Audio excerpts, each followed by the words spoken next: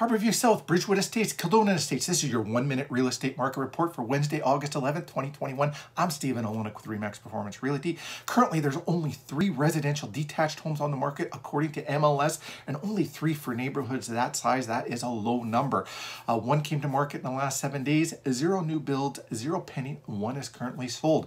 We are starting to see a little bit of a shift in the real estate market, going from a crazy market to a good sellers market, and that's helping out buyers a little bit. Still very good for sellers, and like I'm saying, 1 came to market, 1 sold.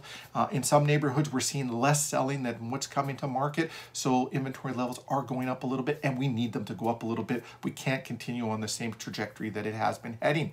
If you're wondering what, why, how, what's going on in the real estate market, because it has been absolutely nuts, just reach out to us, ask us the questions. We'd be happy to answer them. We'd be happy to go over what your home would be worth in today's market. Other than that, that's all we have for you this week. Harborview South, Bridgewood Estates, and Kildonan Estates. See you next Wednesday, whether you like it or not.